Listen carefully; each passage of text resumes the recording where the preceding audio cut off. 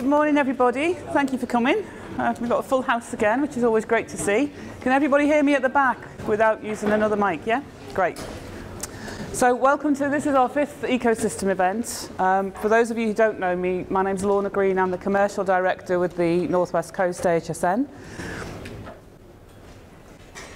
Most of you, I think, by now know about the Academic Health Science Networks, but given that this is quite a new theme for us, there may be some of you in the audience that haven't attended our events before. So just a very quick overview of what an AHSN is and why we were formed. Northwest Coast is one of 15 AHSNs across NHS England. We're funded and licensed by NHS England. And we were established on the back of the government's Innovation, Health and Wealth agenda. So we have 3 key areas of work.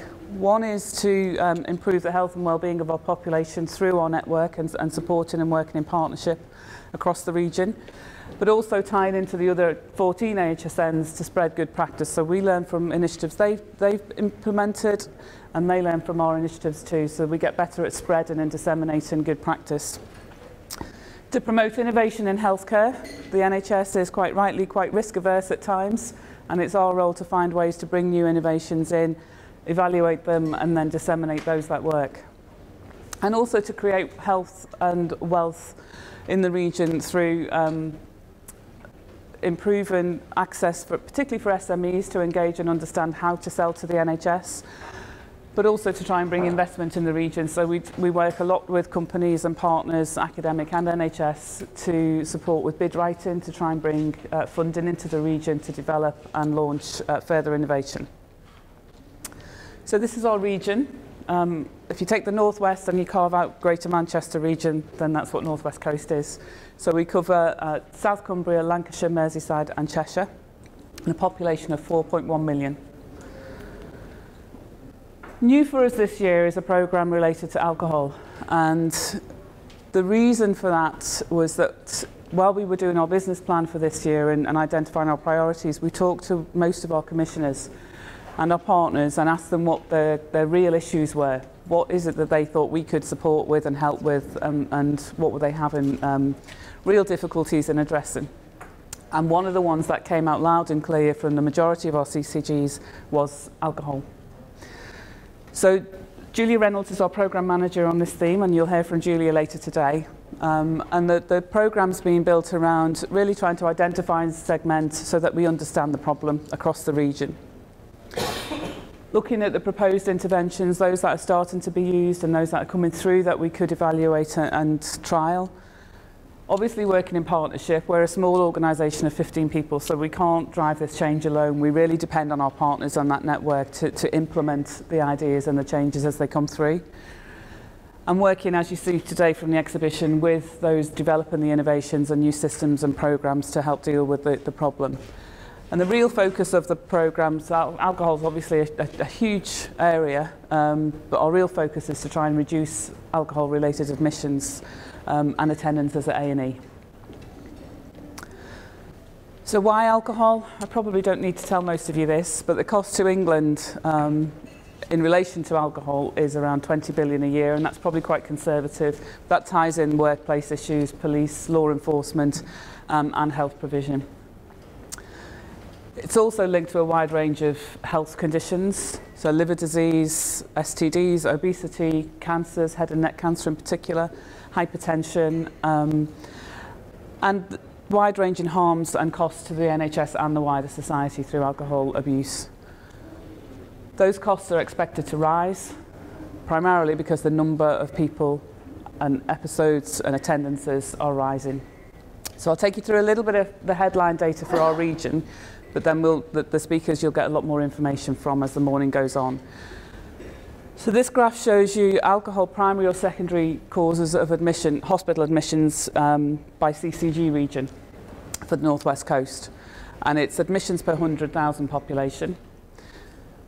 And you can see there, across the region, all our CCGs experience 2 to 3% of admissions in relation to alcohol. And the blue bars are 2013-14 compared to the green, which is 2012-13. So you can see the majority of CCGs actually saw an increase in 13-14. So that does suggest that the problem is increasing across the region. In terms of the number of A&E attendances per CCG, Liverpool's coming out highest there, but you do have to bear in mind that Liverpool is the largest of the CCGs as well, so it is in relation to size of CCG, so we would expect to see more. So, but it's an issue right across the whole region. It's not in just pockets, it's impacting on the whole region. And just going back to that, if you add them all up, that's around 500,000 admissions to A&E across the northwest coast in a year, which is quite a phenomenal amount of patients to deal with. In terms of the deaths, again, a similar pattern seen across the CCGs. These are deaths that are directly related to alcohol consumption. And if you add all of those up, that equates to around 1,700 deaths in our region every year from alcohol. So what are we trying to do about it? We're looking at digital technologies. Digital's a key theme through all of our programs, including apps, modelling and mapping techniques, and screening tools to audit and really understand the scale of the problem and the nature of the problem. We're working with our stakeholders, including Public Health England and third sector organisations, and organising events like today to bring partners together, and also looking at some of the innovative ways to try and tackle the problems across the region. So the agenda for today, we have a broad range of speakers. First of all, Liz Ashall-Payne, who is from the ECH Alliance. And then we'll go on to Professor Sir Ian Gilmore to talk about the work at the University of Liverpool around hospital-related admissions. Rachel Swindles from Public Health and Dave Rigby from NWC are here to talk about their initiative around safe havens to reduce A&E attendances and admissions. We have Professor Mike Pearson from the University of Liverpool, looking at areas around health inequalities and high hospital use in relation to alcohol. Ali Wheeler from Drinkwise, looking at the initiatives and the innovative approaches that Drinkwise are taking to try and support people. Simon Russell from Liverpool John Moores, looking at how we can actually use A&E data strategically and intelligently to inform how we tackle the issues. And then we'll go to a roundtable discussion, and there are 4 themes for that, so there'll be 2 tables per theme for a discussion group on how we can develop approaches across the region in partnership to start to address ways that we might be able to reduce admissions. And then there'll be a break, and again another opportunity to network and to view some of the exhibition stands and technologies. So without further ado, and getting on to the key speakers of today, I'd like to introduce Liz Ashall-Payne.